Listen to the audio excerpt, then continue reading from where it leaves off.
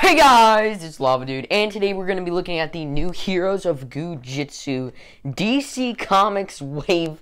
And this is kind of crazy. I was not at all expecting this. We had the Marvel wave. Of course, I will link that video in the description or in the cards, whatever. It's going to be there somewhere. Wow, there was a voice crack and a half. But basically, these guys are really cool, and they just came out, new releases. We don't have the full wave, of course. There is Mr. Superman right here, but I didn't really like the look of him. I thought Flash and Batman were way cooler. So getting into the packaging for these guys, as you can see, we have a front viewing window of the figures. It says they contain the goo filling. He's super gooey. He's super squishy, and we're going to have to see how those compare. And then on the back, as you can see, we have images, and it gives you little promos of them. As always, you can pause the video and read those for yourself. And then moving on, of course, they just show the whole wave. So let's get into this. Let's open these guys up and see what they have to offer.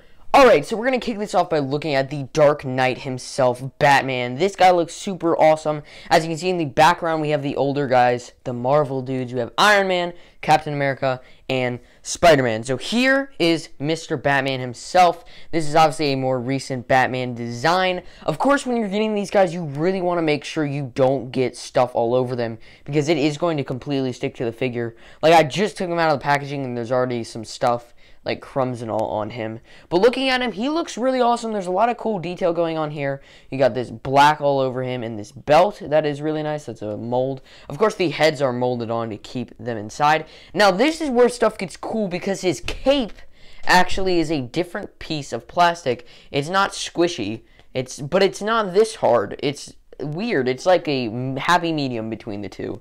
But looking at him here, he is a squishy. He is the same as Spider-Man over here. As you can see, he's very squishy.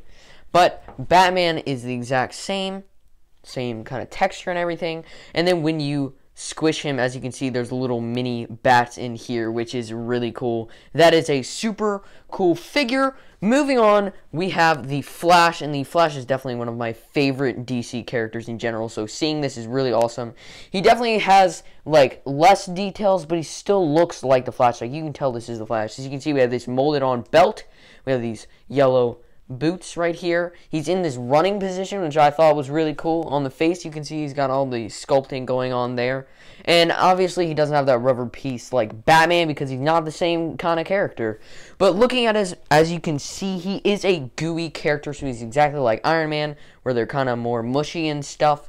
So, as you can see, when you squeeze him, you can see these little lightning bolts right there, and that is really cool. He is filled with those. So I think out of these two, the better one is definitely Flash, just because I like the character more. But if I think you're going off of like how the figure looks, I would choose Batman. He looks really awesome in this character mold. But I hope you guys did enjoy this video. If you did, leave a like, and of course, if you haven't already and you want to see more of this, subscribe, and I'll see you guys in the next one.